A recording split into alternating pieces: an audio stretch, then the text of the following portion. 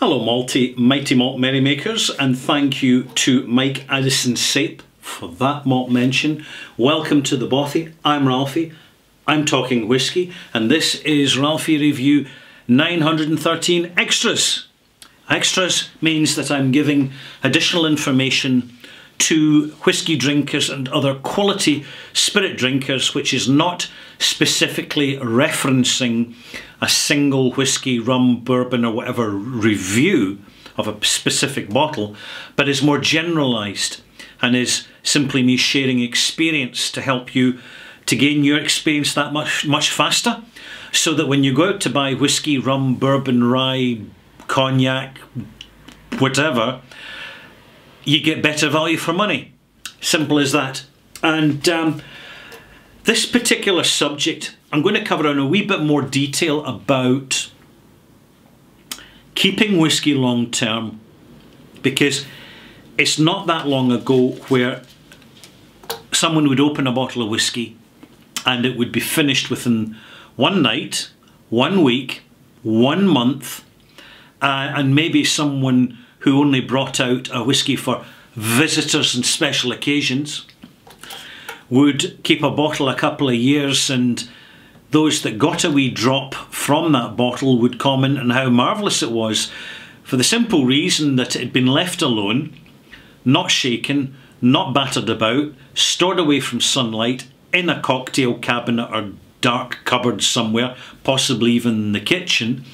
It was ignored, and so the oxidisation of the whiskey was happening at a slow and measured pace, particularly when there was still a decent amount of spirit in the bottle. But eventually it would just flatten off. I mean, I've had whiskies in bars which have been under bright spotlights, and I've just been curious. It's not happened very often, I might add, but there's been a few wee drops left in a bottle of single malt and it's been sitting there for several years.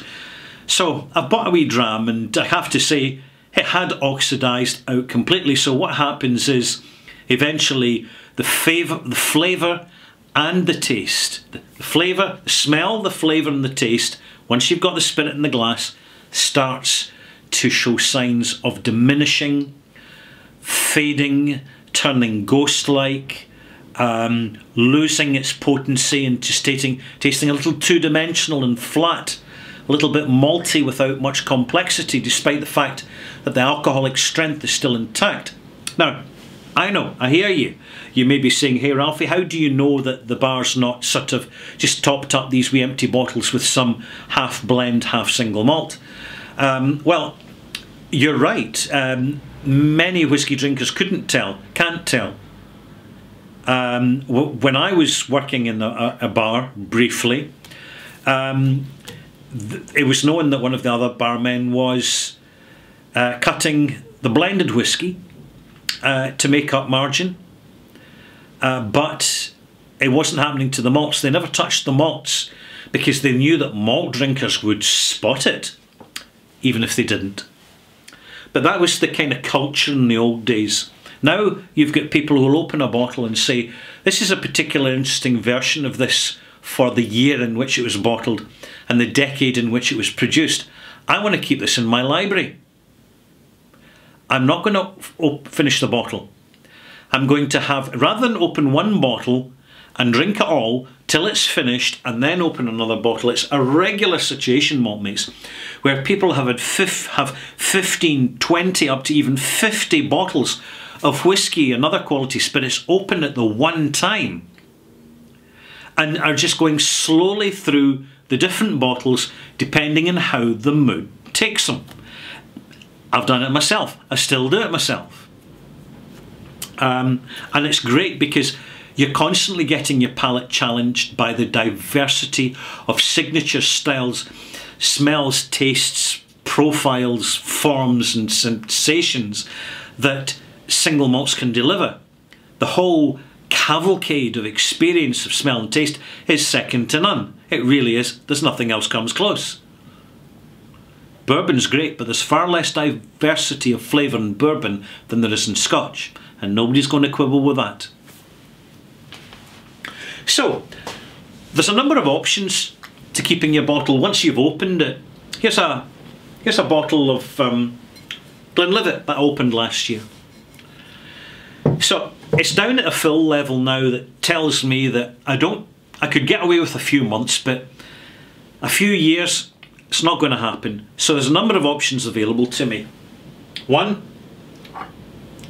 I can get hold of a smaller bottle, right, and decant it into it, or a smaller bottle yet, or a smaller bottle yet. Because we collect bottles, we're bottle collectors, all shapes and sizes. And we can decant what's in there into these other bottles when they're empty and rinsed. And we're removing the oxygen volume that's going to slow down significantly the oxidisation of that malt. Something else we can do, if I remove these out the way, is get one of these wine saver little hand pumps and suck the air out of it. But I can tell you right now, they don't work. They are a very, very, very temporary solution. So, as you can see, the cork snapped in this. Never mind. Something else you can do is get something like Private Preserve, an inert gas that contains nitrogen, carbon dioxide and argon. Argon, I believe, is the heaviest. And you can buy this on eBay and Amazon. And you simply, it's like an aerosol, a very soft pressure aerosol. You just put the little, just like a WD-40 sprayer, you got the little plastic pipe, pop it in the bottle, couple of scooshes, put the cork on, and the inert gas settles down, displacing the oxygen in the gas in there, in the air in there, meaning it isn't in contact with the whiskey. I find from experience this really works. There is a debate that somehow the inert gas can change the flavour of the whiskey, but that is not my experience so far. I've kept a bottle of Lafroig 10-year-old for over 12 years, completely intact, using neutral gas. This is used quite often by sommeliers, people in the wine business. Someone in a restaurant, for example, or in their own home, buys an expensive bottle of wine. It tends to oxidise very quickly once it's opened. So they only have one glass because it's precious stuff, and a small glass because it's a real tonic. This is a very good way of preserving the wine. Another way is granite granules. Seriously, I don't have them, I don't use them, but if you want to get that little bit of minerality into your bottle of whiskey, you can put washed sand in, or washed granite gravel, or whatever you want. Marble, I suppose you could use that as well. You could even use glass marbles. If you've got a wide enough bottleneck, pop them, easy and cheap to buy, and of course they look fascinating sitting there in your bottle of whiskey. Another option which I use more and more frequently is, because I very rarely finish a whiskey, very rarely these days, I'll take say a Glenlivet illicit still, which is filled up to there, an independent bottle of Glenlivet. They're both Glenlivet, it remains a single malt, and from the smaller bottle I'll top up into the higher fill level bottle. So that fill level is now up to there. It's the same as if it was new. And the remainder of this, I can just pop into a small bottle and mark it.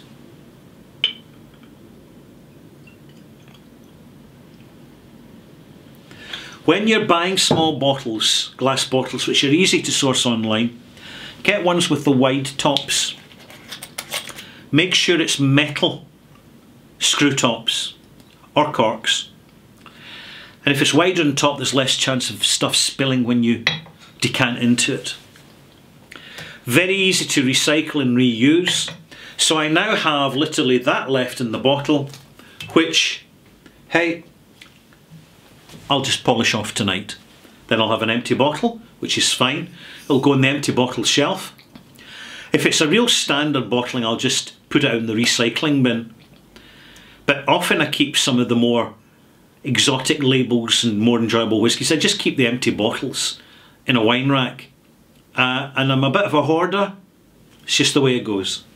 So these are techniques to help keep your whisky not just a few months or a few years. But see this now, this Glenlivet, I can mark on it, literally right on the label, plus about 20 centilitres, 25 centilitres of Sig Livet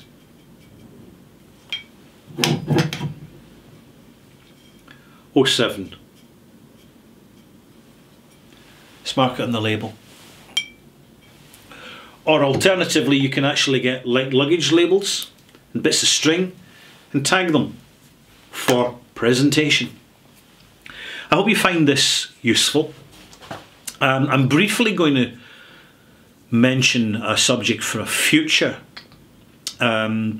extras, and that is how long can we keep whisky in our library. And by library, I'm not talking about book library.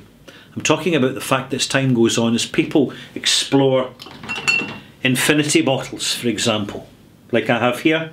This is my one, goes back about 11 years, I think, about now. As people are much slower to drink whisky because it's the new cultural norm. People don't want to be getting drunk and then cancelled out on social media. And people, a lot more people, particularly younger generation, don't want to be getting obviously drunk. Don't mind being a bit tipsy, but clearly not obviously drunk, because it has impact on your health. Simple as. But I'll be talking about the reason why we would actually have and develop our own archive of whisky, rather than drinking one whisky after another, because it means that there comes a point that when we go to our archive, we're going back in time and we're going on a history tour in smell and taste, and that's a very unique situation which nobody's ever thought about in the past, apart from the forward, far-sighted distilleries that actually kept bottles of their own product as archive references. And it would surprise you the amount of distilleries that don't. I'm Ralfy, done for the moment. You're wonderful, you're beautiful, you're totally malt mates. I'm Ralfy, in the bothy. Have a lovely, lovely day. Bye-bye.